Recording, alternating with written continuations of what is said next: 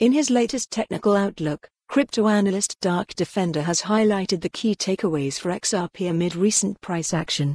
Since hitting a yearly high of 64 cents on January 3, the XRP price has dropped -18.8%, leaving it at risk of further downside before the bulls could take over. XRP price set for final dip. According to the provided daily XRP/USD chart, the price closed below the significant level of $0.5286. As a result, the RSI has been forced to stay below the resistance trend line, implying that bears are currently in control, exerting downward pressure on the price.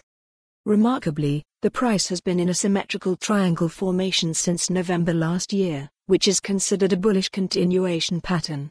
The XRP price has already been rejected 3 times at the descending resistance line. In tandem, the RSI on the one-day chart has also formed a descending trend line. Each time the price was rejected at the resistance line, there was also a rejection of the RSI at the trend line.